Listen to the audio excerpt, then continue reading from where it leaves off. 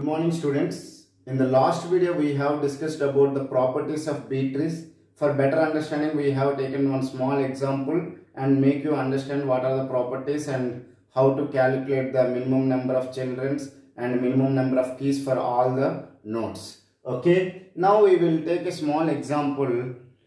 Like in GATE these kind of questions usually they will ask. So that's why I have taken one example for better understanding.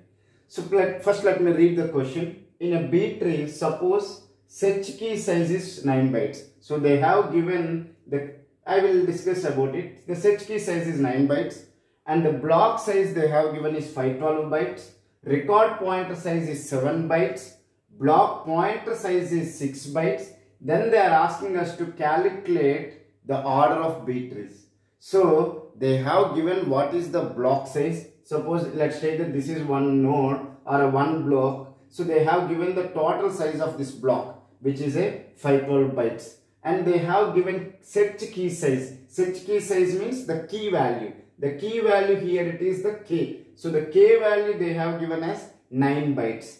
And they have given that record pointer is 7 bytes they have given. Meaning is that this RP1 or RP2 which are of 7 byte size. And the block pointer size is 6 bytes. So this BP1, BP2, BP3 value they have given as 6 bytes. So for our understanding I have taken small example. The same example I have discussed when I am discussing about the properties of B tree. And finally what they are asking? They are asking us to calculate the order of B trees. What is the order of a B tree? Is maximum number of children a node can allow. Will say in terms of the order. Okay. So we have to calculate the order of the B tree. So if you see this, the node will have this structure.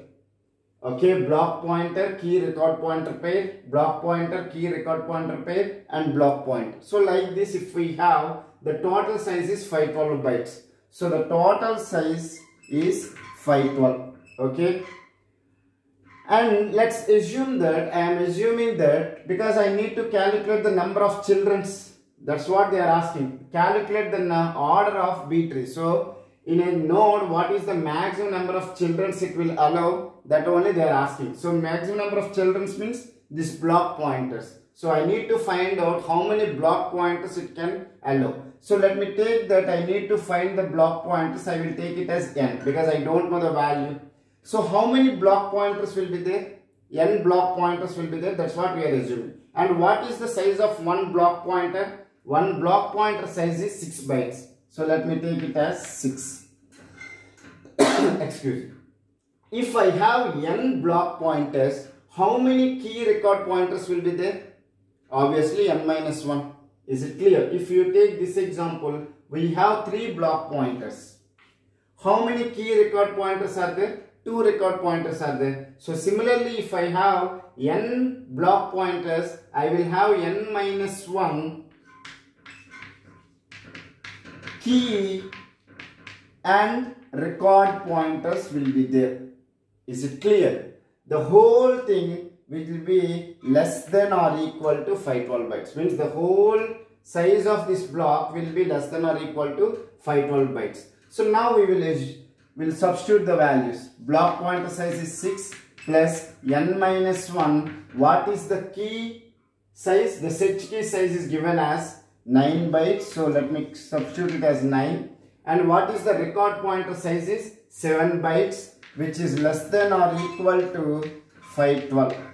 Okay. So I can write it as 6n plus 16n because 9 plus 7 is 16. So 16n minus 16 is less than or equal to 512. So it will be 22n is less than or equal to, if I bring this side, it will be 528. So n will be less than or equal to 528 by 22.